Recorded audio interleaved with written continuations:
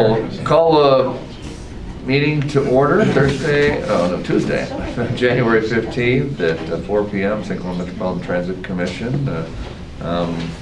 Let the record reflect that everyone is represented with the exception of Sartell. Any additions or changes to the agenda? No. All right. Is there a motion to approve the agenda? Motion to approve the agenda. Second. Discussion, hearing none. All those in favor signify by saying aye. Aye. Opposed? Motion carries. The consent agenda, items 5 through 8. Move to approve. Second. Approved, second. Discussion. Seeing none, all those in favor signify by saying aye. Aye. Opposed? Carries. The consent agenda is adopted. Open forum. Don't see anybody that has signed up. Anyone here want to open up? Let us hear your... No? All right, well then we'll move on to the general business. Item number 9, consideration of the fiscal year 2019 final program of projects. Good afternoon, Commissioners. We brought forward the proposed program of projects back in November. That was had a comment period for a little over 30 days. I think it ended up being like 40-something days, but no comments. We didn't receive any feedback from that whatsoever. So we just need to get the final program of projects so that we can apply for the 2019 federal grant. And you had no input at all? None. Move to approve. Second. Discussion? Seeing none, all those in favor signify by saying aye. Aye. Opposed? Carries. Adopted. Department updates, community outreach. A lot real slow. Oh. Either that or we'll.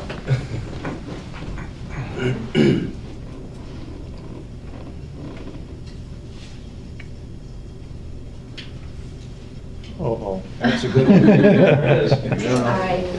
Good afternoon, Commissioners. Thank you for inviting me to share a little bit about the successes that we had last year down at the Mobility and Training Center.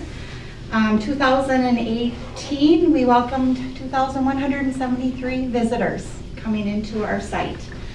I gave examples of some of the people that are walking in the front door and asking questions about transportation and the services that might be offered within our service area.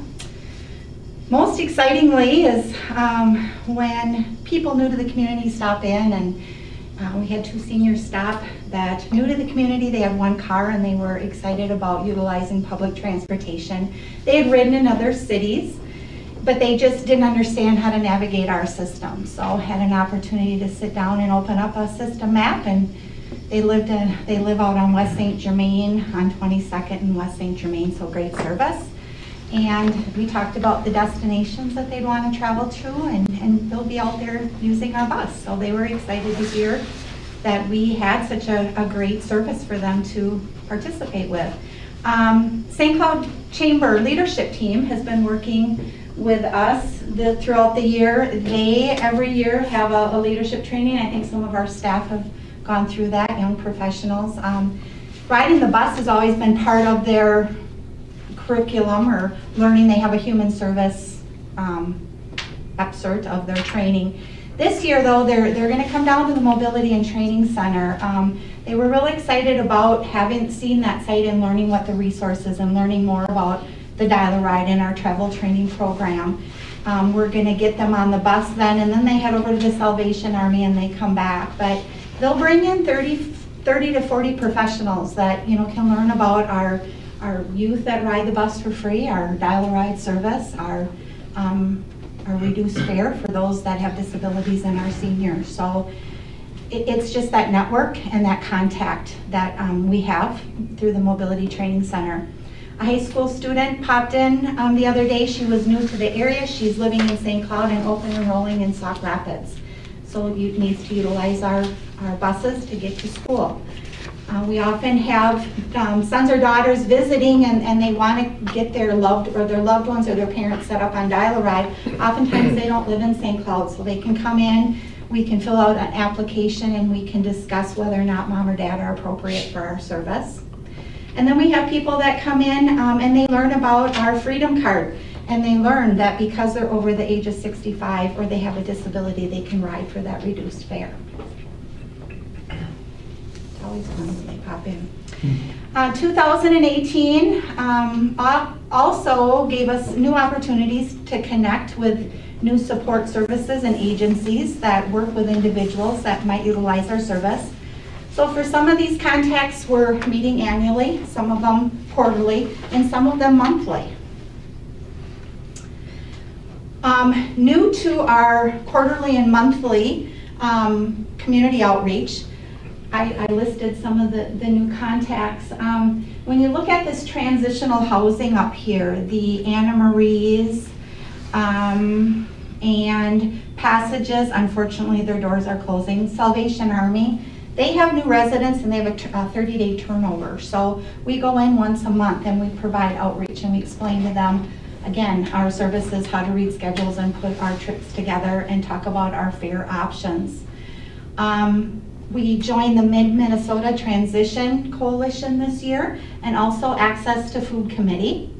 And then we're also working very closely with our local employment service agencies.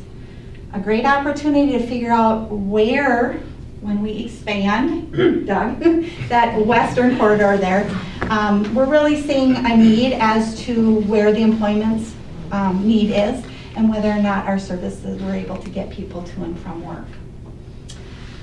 2018, therefore, we provided 445 outreach activities. All that was higher than what you gave this morning. And we connected with over 4,000 people in talking about the services that we have to offer. Here again is just kind of a clip, snippet of the different agencies and support services that we meet with. Like I said, annually, quarterly, and monthly. We're busy. We've got a team of, at times, 5 of us in-house. We meet at 8 o'clock in the morning and we're often in 5 different directions throughout the community, so it's good. For those community outreach activities, one of the goals that our department had was to do some surveying to find out, are we really being effective? Is this worth our time to go into these transitional housing, to talk to people about how to ride the bus, breaking down those barriers of getting on for the first time? 99% said that the trainings were beneficial. All of their questions were answered about riding the bus, and more importantly, that they would recommend our travel training and our services to others. So that was a fun exercise that we did. 80% of the participants that we met with indicated that they're going to be riding the bus 4 to 10 times during the week. Again, that 4 to 10 times, that's coming out of our transitional housing. A lot of times people move into St. Cloud for services, they relocate, they stay here, and they're utilizing our public transportation. Our average group size for those transitional outreach activities is 4 to 10 people. We have 12 different sites that we monthly go into and do that for. Our travel training program, again, has been very successful this year. You guys, you know this, there's no new ones today, but new commissioners, but we do provide travel training to our seniors, those with disabilities, our youth, low-income, non-English speaking individuals, and general public. 2018, we had 715 travel trainings, and we worked with 656 different individuals and teaching them how to ride the bus. Riding the bus more than 4,500 times, so we're out there. If they're non-English speaking, do we have translators? Our first avenue is to see if they might have a family member or child sometimes that can translate during the training for us, but yes, otherwise we hire a translator to come in. Typically, it only takes 1 training out with a translator, and then it's just more modeling. We go out and show them different routes and where to get on the bus and things, but once we talk about how to pay your fare and where to sit on the bus and signal to the stop and kind of the operations of our service, then they're fine without a translator. We do have 2 Somali Somali travel trainers. Right, yeah. Yeah. Yeah. bilingual. But they could be anybody, I mean, they could be Spanish, they could be Absolutely. anything. And then so- we do the other. Okay. Yeah, and we've worked with Arabic, Spanish, Cambodian, French. Libby's not in the room, she signs off on my translation invoices, but just today, Hands Across the World, Brianda, she, typically, they are a school for new arrival immigrants and refugees. And it was cute because she called. We have a voicemail set up in Somali that people can call and schedule their travel training, and then St. Neb and Sophia will call them back and set that training up. But she called and left a message for an individual, and St. Neb came up to me today and she said, "Debbie, I don't understand. This individual was Spanish speaking." So I started the investigation to find out if they had a child that could go with, or do we need a translator for that training coming up. This is kind of a fun statistic, and I ran the numbers by Paula, so I think it's legit. But when you look at those 656 individuals, at least 35 would have been folks that would have applied for our Dial-A-Ride. All right, so they would have been riding our Dial-A-Ride 3 to 5 times a week because they're going from their home to a work site. So if you take those 35 individuals off of Dial-A-Ride, you're saving $1,000 per trip. If they're riding 3 times a week, that's close to $6,000. Over a year, that's $306,000. So if you compare the two, that's a $258,000 savings, okay, from fixed route to Dial-A-Ride. Right, so there's my department, we can keep growing. Yeah, so it's exciting. I explained to Paul a lot of the trainings that I've gone to. They keep those statistics because it just shows the significance of giving people that opportunity to learn how to ride the fixed route bus. Again, so within our travel training program, the trend that we are seeing is folks are coming to us for travel training prior to applying for our Dial-A-Ride service. Many of these individuals are referred to us by the support staff and agencies throughout our community. Dial-A-Ride eligibility, we continue to be very busy in the applications coming in. We average 40 a month, new applicants coming in. But with that being said, we have people that move out of our service area. They no longer need our service, or we have a number of folks that start using Dial-A-Ride on a temporary basis, and their physical abilities get better because they're on our service for a knee replacement or some type of a surgery, a relocation of a shoulder, or shoulder surgery. And so once they've rehabbed, they're able to go back to using the fixed route bus. But here are some statistics for our Dial-A-Ride. We had 388 people come to the Mobility Training Center, meet with our staff, and go through the interview process of determining eligibility. Out of those 388, we had 348 that were unconditional. That means they came and they were approved to use Dial-A-Ride all the time. 28 of those are on a condition. So we ask that they use the fixed route when possible. Some of our conditions that we often see are during the winter time. We have a snow and ice. So if you have a gait and balance issue, you use the Dial-A-Ride during the winter time, but in the summertime you're able to navigate the fixed route bus. Now when somebody comes to us and is eligible for Dial-A-Ride, that also entitles them to ride at a reduced rate during our off-peak hours. So it's another carrot that, we get out there, we travel train them on the fixed route.